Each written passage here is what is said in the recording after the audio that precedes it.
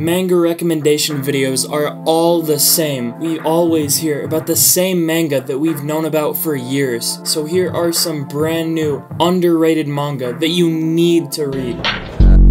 Ogami is a world-class assassin. Bad bitch for a wife, with a daughter and his own sidekick to assist him. He's the #1 hitman in the world.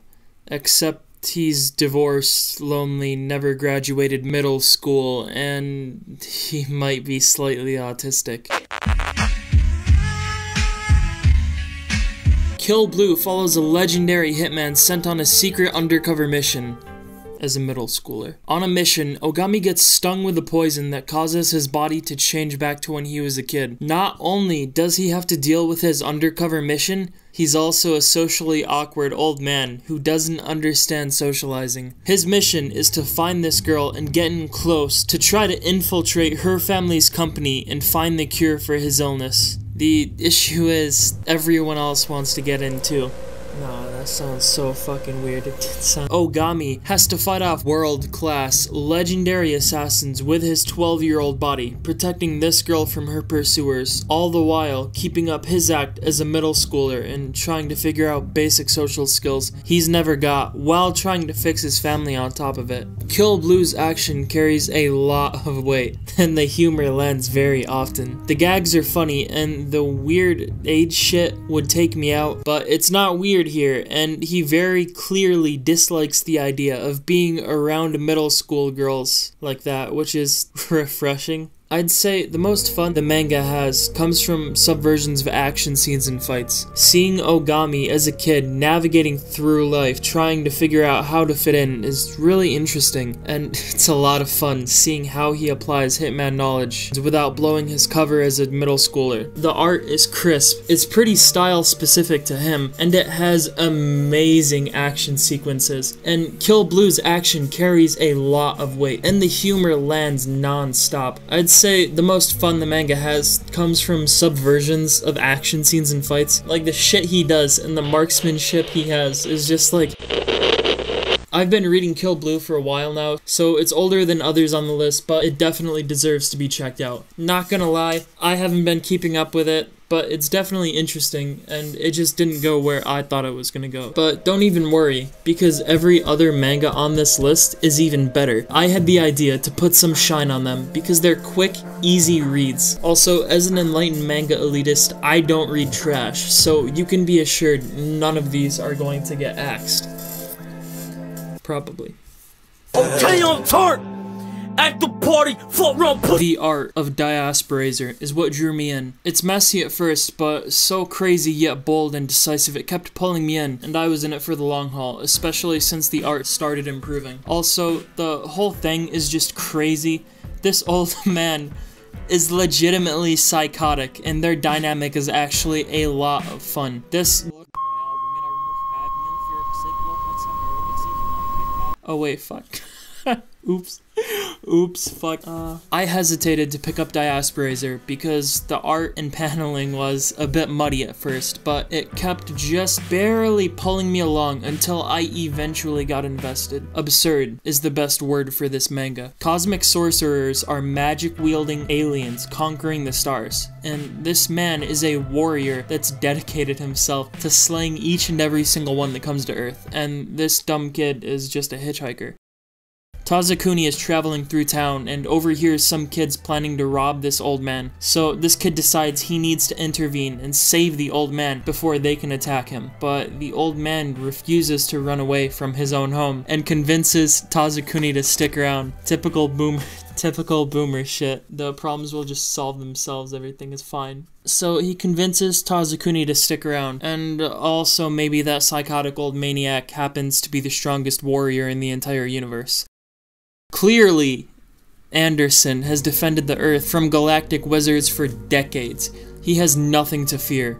So this is their story. With Tazakuni as his sidekick, he's not afraid to take on some punk kids, except They're not just kids, are they? A cosmic sorcerer has shown up on Earth and given these kids cosmic armor in exchange for attacking the old man. An old man out of his prime, they ambush him and catch him off guard, and once they have him where they want him, they burn down his whole house. Things are looking rough. It's the old man with a shotgun against 2 cosmic sorcerers, and he has to protect this stupid ass kid who decided to jump in and make everything worse. And all he has to back him up is Nikazuda, who happens to be the strongest cosmic sorcerer in the entire universe. He effortlessly destroys these 2 cosmic armored thugs. Where does that leave him and Clearly Anderson? And what's he doing pretending to be a weak kid backpacking around Earth, specifically South Africa?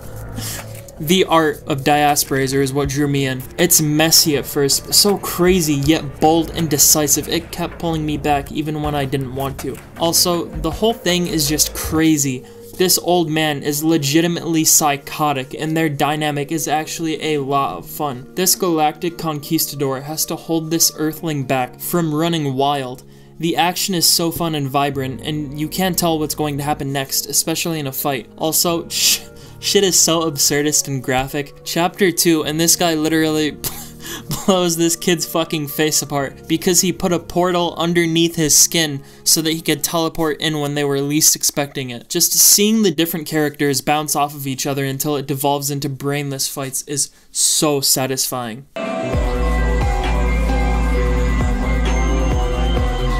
I Hope You're Happy, Lemon is a romance drama comedy. Normally, I would vomit right here.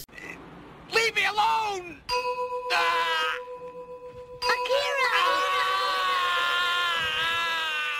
But the main character actually seemed like a normal-ish guy instead of a pitiful, whiny, introverted, zero self-esteem cuck. And it starts with him actually going on a date with a girl that he likes. So I was like, alright, let's see where this can go. Surely it won't get completely fucked up. And I was right, because this shit is amazing. Big improvement already. Normally his crush would walk past him and he'd be like, Senpai just walked next to me.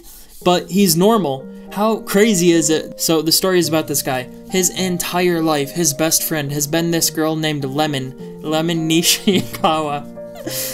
And for a while they were going out in middle school. She was really close with him. Things were great. They were in love. Eventually though, unfortunately, all good things come to an end, and she felt that they had to break up. The reason being that she was cheating on him, and it was with 3 guys. 3 guys? You're 15! What the fuck do you mean 3 guys, bro? What are you doing at 15 to be like this? Such a fucking catastrophic life L so early on, right out of the gate, and boom! First love, lifelong childhood best friend turned girlfriend, 8th grade, 9th grade, is describing how she got passed around. That's another echelon of cucking. Your 15-year-old girlfriend can't even just say, I cheated on you and dip. Nah, she had to clarify. 3 different individual guys were and she dumps you with no fucking warning. Oh my god, core memory shit. Now imagine 4 years later and you're in college and you move on. 4 years of your life have passed, yet you still have nightmares about that shit. And you're a film student to boot. Pick a fucking struggle, bro. So you finally recover from your soul-shattering L, and you're in the process of getting a new bitch and she's fine as fuck. You're trying to focus on some new shit. Now imagine you see this girl that scarred you, gave you PTSD for life. You've been having cuck nightmares for 4 years because of her. And she just walks in your elevator like it's nothing. And she's just so casual, acting like she saw you last Tuesday at Trader Joe's stocking up on Soylent. It matters so little, she doesn't even remember. She talks to you as if nothing happened. Meanwhile, homie is having a cuck nightmare about it every single night to this day. And right when you think you're done, you get this bullshit. But as long as you keep your shit straight, you'll be fine. After all, it's not like you're going to wake up the next morning in her body. and it's not like you have to go through her life and realize that everyone loves her, and she's really nice and has lots of friends and dozens of guys asking her out and paying for gifts, and she's a genius going to a high-level university, all the while you're a film student and you barely recovered from a 4-year-old cucking, just barely talking to a new girl while your ex has been living like a celebrity this entire time. At this point, I'm thinking, oh my god, maybe she's the protagonist and you deserved it, bro. I don't know. Shit's just not going straight for you. And it's not like the girl you're about to go out with is actually her roommate and best friend. I mean, come on. She'll fuck up your life, bro. She was in your body getting felt up by big, muscular men. Bro, take your eye off her for one single night and your body is getting resized by the martial arts club and you're waking up to that. Okay, but real talk. Me personally, if my first love cucks me with 3 different men, scars me for life, and then years later we switch bodies, I'm fucking turning into Spider-Man, if you know what I'm saying. Also, apparently she didn't even cheat on him with 3 guys. She just panicked and made up some random excuse, I assume because she felt like they were forced to break up, so which is even funnier because, like, how does your mind compute that? Like, I would love to see the thought process. Oh, fuck, I'm breaking up with him. I don't have an actual reason. Fuck, what should I say? Fuck. I've actually been getting dug out by 3 other guys. I'm dumping you. Bye. The female mind is truly a wondrous thing. I'm kidding. It's a joke. That's a joke. No, it's not. Anyways, the art is nice and cute and satisfying for some reason. And it's a nice, silly little read, so I highly recommend it.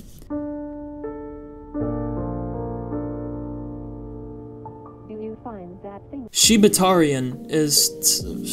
What the fuck am I supposed to even say? I know that sounds like a quirky YouTuber. OMG guys, this is so crazy, what do I even say? But no, you read this shit and tell me how I'm supposed to describe this. Okay, so... A boy is buried up to his neck under a cherry tree. He was practicing his role as a tree for the school play when some punks came by and buried him up to his neck. Eventually though, a lonely boy finds him, and he sets the boy free. Sato is a delinquent. He plays sports, and people like him, but he's pessimistic and pushes others away. He looks down on them, and he can't connect with them. But over time, it's different with this boy. His infinite optimism shines through, and it makes socializing so much easier. Sato just wishes everyone could be like Shibata. But when Sato first met Shibata, he didn't even want to hang out. Shibata invited him to his house, a huge mansion so big they never even had to see Shibata's parents. They had a massive library of movies, and they watched them until sunrise. Shibata wants to keep hanging out with Sato, but Sato's hesitant. Sato has a rough life at home though. His parents neglect him, and he doesn't fit in, so he eventually opens up, and Shibata becomes his best friend. Every day they watch movies together. It's their one escape from outside worlds, a place they feel accepted, where they can breathe and live through the medium of art and relax. As time passes though, a school cultural festival is around the corner, and the two of them decide to make their own movie for the festival. It sounds like I just laid out the plot, right? Nah, that's barely even the background of the background of the background. So Shibata and Sato decide to make a film. Shibata writes the plot, but it's never good enough for Sato. Shibata rewrites draft after draft after draft, but it's still just not good enough for Sato. Sato doesn't like Shibata's endings, but Shibata insists it has to have a happy ending. He spends weeks staying up late to write it. Sato spends weeks staying up late to edit it. Eventually though, the time comes, and the two get the film done with their classmate Watari as the main actress. They bring it to the cultural festival and get ready to play it, only to get rejected. The soccer team is playing their match on the screen. Sato freaks out and almost starts a fight, saying that their video was supposed to be next. And in response to that solid and fair point, my man is like, kid, who are you? Who the fuck is Shibata anyways? Y'all are irrelevant, no one cares, no one wants to watch your guys' boring, shitty movie. Go somewhere. Sato and Shibata desperately want to show it to the class, but in the end it's pointless because the class votes on it and they decide to watch the soccer team's highlight video instead. Sato is crushed. Shibata still wants to try though. If they can just ask the teacher the next day if they could just use a different room, if they could have another chance, they could show everyone the movie that they worked so hard on. But Sato doesn't even want to anymore. The one time he tried to go out and do something with his life, he was shut down. Even if they showed the class their movie, the kids watching are stupid and they won't get it. Sato is done making movies. Shibata and Sato are done trying to get their film shown. After all the effort put into trying to change, Sato closes himself up again. Sato just wishes that everyone could be more like Shibata, because then they would understand. They could see the movie and appreciate it, but in the end, they're all trash that treat Sato and Shibata like dirt. Sato can't help but be honest and confess that if he were to make another movie, it would be about a horde of Shibata taking revenge on them, killing all of those assholes in their class for making fun of them. If he were to make another movie and try again, it would have to be like that. A display of anger, taking their art and using it to show the unjust fury he feels from being written off and thrown away, of having his friend written off and thrown away, the one person closest to him. But that's Sato. That's not Shibata. Shibata doesn't want that. He's kind. He doesn't want to fight or harm people. Shibata has no interest in violent movies. Shibata has no interest in making movies like that because he's not that type of person. Shibata is only interested in movies with happy endings. They just can't see eye to eye. Neither of them can understand the type of movies that the other one wants to make. So Shibata and Sato go their separate ways. And if that sounds like an entire manga, well, that's just the background of the background.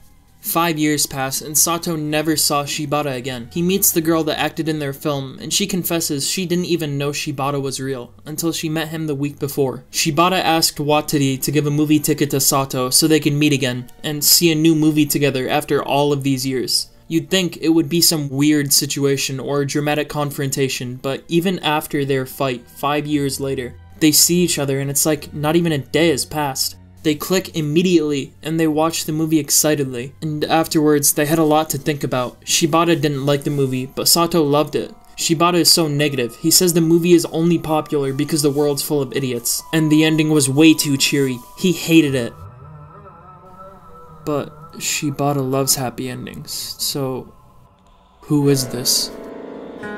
Shibata looks at Sato and tells Sato he's finally got a name for that movie about hordes. A name for that movie that Sato wanted to make.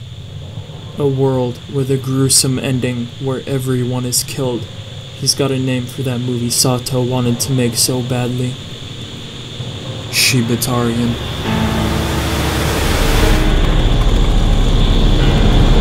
Red Cat Ramen is about a red cat that makes ramen. I did not expect to love this manga so much, but just holy shit. Maybe I'm a mindless fucking ape, but this just makes me so hyped for some reason. So this girl walks into a ramen shop and she gets served a bowl of ramen by a cat. And by this point, I'm already fucking hooked. Like, I don't know what it is, but something about this panel just hooked me immediately, and I don't know why I love it. I guess I just love the way the cats are drawn, and this is like so fucking cool to me for some reason. Look at him dishing out food like that. Little man is grinding.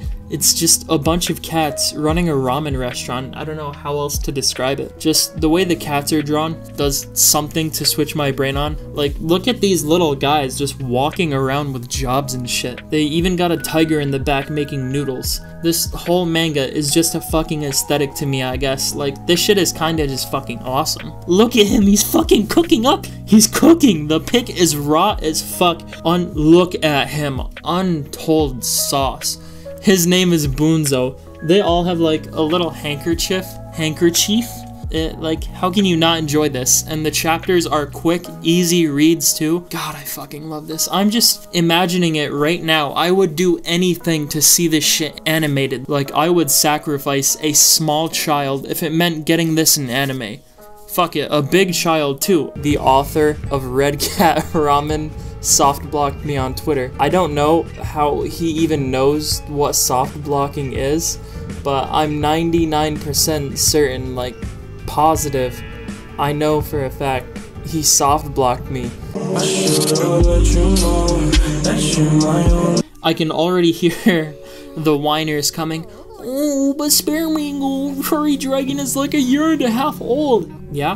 Yes, we've heard about Dandadan. Yes, we've heard about Undead Unluck. Figure out a new fucking manga. They're already old at this point. It's every goddamn recommendation video is the same. Unironically, this manga is so fucking fantastic. It hurts to think about how long I have been deprived of it now. Like fucking crack. I am going through withdrawals. Top 1 manga of all time, with only 6 chapters out. I don't know what illness is preventing Shingo Masagoki from delivering peak fiction, but I pray with all my heart he recovers. Ruri Dragon is about a girl named Ruri who's also a dragon. Go fucking read it. You can read it right now. It's the greatest manga of all time, enough said. And I guess this section was too short, so I'll talk about another manga. Hi.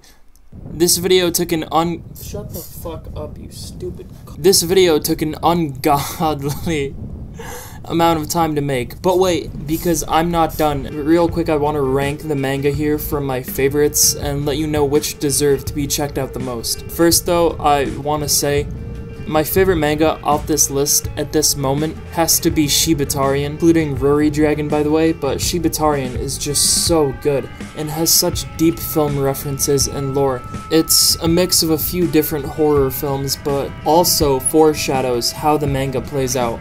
And so many things from those early zombie and monster movies are reflected in the events of the manga. The art can be really weak at times, no lie, but the paneling is so cinematic and just amazing. The shots and visual design is stellar.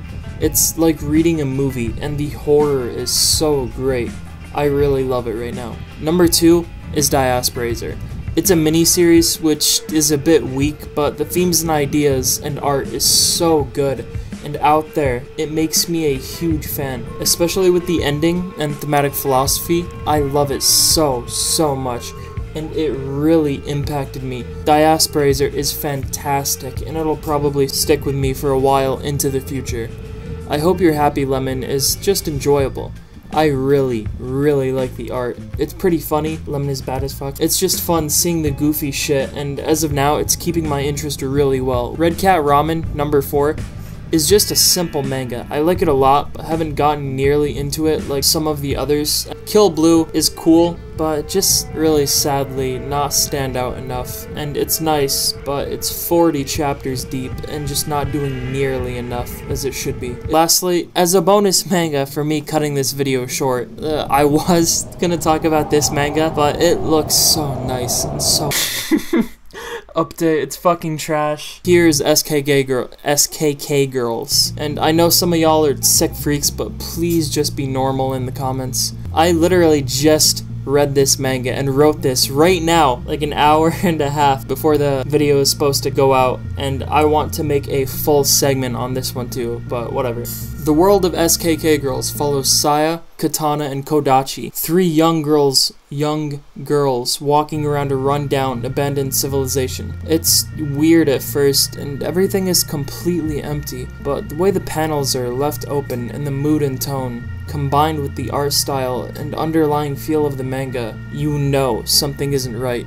There's already so much mystery set up in chapter 1, but the real standout here is the art and shot composition. Some of this has elements of Western comic line art stylizations incorporated wonderfully into a dark and scratchy industrial manga style, with interesting panels and some really off-the-wall work with perspective, particularly fisheye lens shots. I love that so early on. This manga is already seamlessly integrating cutesy moe girly cartoonish line art with dark, astonishingly detailed sets of abandoned and rundown buildings. Yet the rougher parts are so polished and deliberate it feels real to the rest of the world that has cleaned, more structured line art. And just off of chapter 1, I would easily put this at 3 for now, and there's only 2 chapters out. Crazy.